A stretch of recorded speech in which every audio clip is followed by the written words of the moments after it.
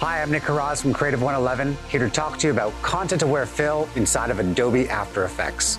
Now, Content-Aware Fill was just added in After Effects CC 2019 in the April release, and I'm just going to head inside of After Effects where I already have a composition with a subject inside. What I'd like to do is remove the logo from his hat because I do not have permission to show it. In order to accomplish this, first of all, I need to make a mask around what I'd like to remove. I'm going to select the clip here in my timeline with my playhead at the very beginning. And underneath my shape tools, I'm going to select the ellipse tool.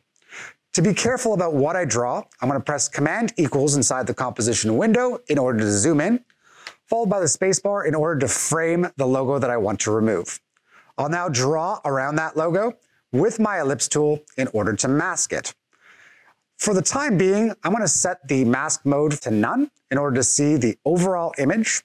And to make sure that this mask keeps up with the logo, I'm going to need to track it. An easy way to do that is inside the composition window, Control-click and choose to track mask. You'll be presented with a tracker panel, which I'll dock to the left of the composition window. And for this instance, the method I'll use was set to perspective. I'll press the play button in order to track this forward, and you can see it does a pretty good job of keeping up with the logo. I'm now going to move to the first frame of my clip and press the Shift ? Key in order to zoom out. Let's give Content-Aware Fill a poster frame in order to help it. I'll press the V key to go back to my default selection tool, and I already have my Content-Aware Fill panel showing, which I got from the Window menu. I'll click on the Create Reference Frame, and that's going to shoot me right inside of Photoshop. And here, I'll select my Quick Selection tool, press Command equal to zoom in, followed by the spacebar, and try to quickly select my logo around this person's hat. In order to be careful, I'm also going to go to the Select menu, choose to modify, and expand my selection by a series of pixels.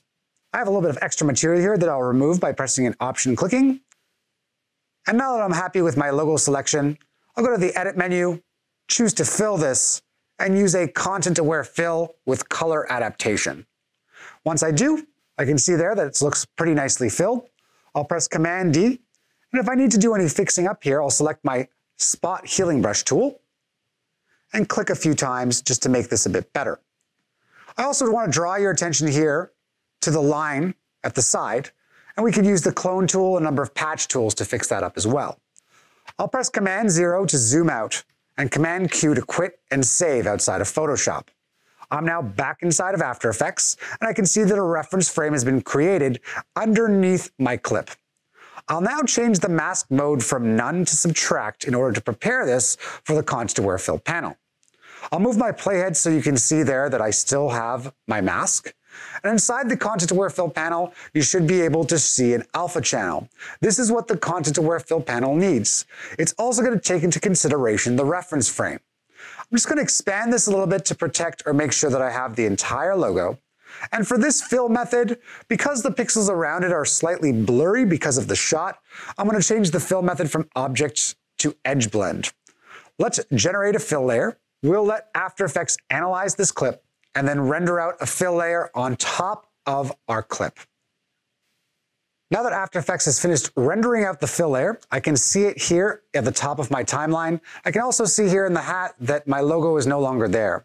Now this edge blend does create blurry pixels. Sometimes surface works better, and I'll let you choose between the two of them for your project's needs. I'm going to press the spacebar to play that back, and we can see that that logo no longer exists, and we've filled out this shot nicely. And that's how easy it is to use Content-Aware Fill to remove logos out of shots. I'm Nick Haraz. Click on the below link in order to find out more information and tips and tricks on After Effects.